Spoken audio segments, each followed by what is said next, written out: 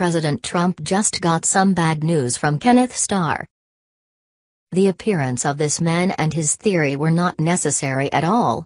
There is one new obtained memo that is written by Special Counsel Kenneth Starr way back when he investigated President Bill Clinton. Apparently, the sitting president can be indicted after all. We all are thinking about the ongoing investigation between Russia and Trump.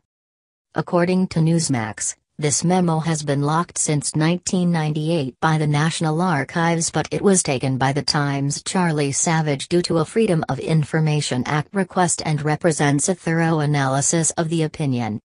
The memo says that no one in America, even the sitting president, is above the law. In case he/she did major crimes that are serious and are no part of, and are contrary to, the president's official duties, it is legal, proper and constitutional the federal grand jury to indict a sitting president. This memo was assigned to be written due to deputy prosecutors that back then told Starr they had enough evidence to send to a grand jury against Clinton.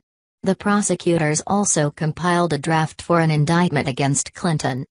Newsmax also mentions another special counsel who thought that another president should be indicted. It is about Watergate special counsel Leon Jaworski, in 1974, who also got a memo from his staff saying then President Richard Nixon could be indicted.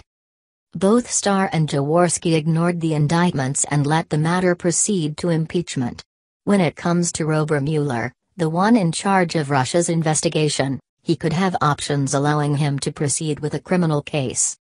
But it is worth mentioning that the Constitution together with the federal law do not ban presidents from being indicted, no matter the fact that there are others who argue about its principles. Also, indictments had to wait until a president left office. Some crimes would not come to trial because of the statute of limitations considerations. Things are getting messier as days pass. For so long they undermine Trump, but there is nothing to indict or impeach him over.